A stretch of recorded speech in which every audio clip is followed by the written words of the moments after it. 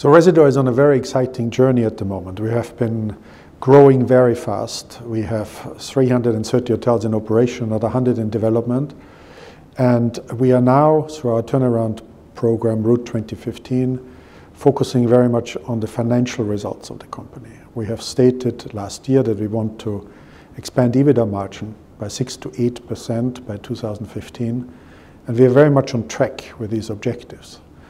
This turnaround plan focuses on 4 primary drivers. One is revenue growth, where we are capturing market share year to date by more than 2%. It is pursuing our growth strategy, particularly in the emerging markets. The third part is a significant cost focus, where we have announced last year a targeted cost savings program with some 13 to 15 million savings. And another core aspect of Route 2015 is our asset management focus, where we look at our leases, of which we have some 60 plus leases still in our portfolio, where we are undertaking targeted initiatives to deleverage the company. When it comes to growth, we are willing to utilize our balance sheet, but we remain fundamentally totally committed to an asset-light business model.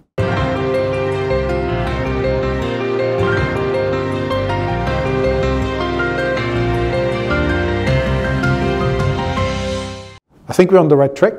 That is probably the right way to describe it. We want to achieve more, but the progress is very promising. We have some clear defined targets around Route 2015 of how we want to improve the profitability of the company. But we also continue to grow in the emerging markets in particular, and have made very good progress, particularly in Eastern Europe, Russia, Middle East, and on the African continent. We have reorganized the company to decentralize it more, but all this building on a fantastic foundation of a unique culture, which is very much Rezidor, which is all about a very dynamic business model. And our unique culture, which is all about yes, I can, which is what the hotel keeping is all about.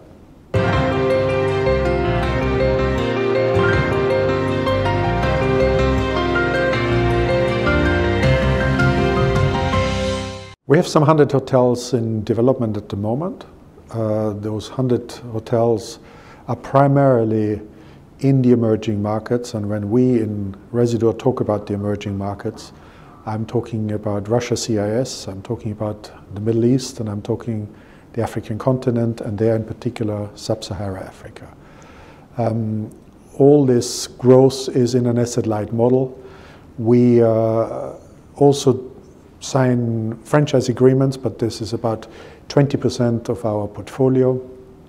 But we are primarily a management company and focus in these emerging markets, particularly on 4 countries, and that is Russia in itself, that is Saudi Arabia, Nigeria, and Turkey. Those 4 countries are getting particular attention from us, and all those 4 countries are very much emerging in its old infrastructure, have very promising and significant economic development, and also have a significant undersupply of international branded hotels.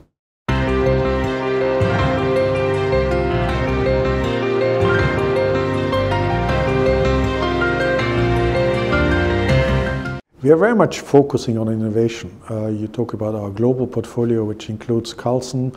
In Carlsen Rezidor, innovation is very much a priority.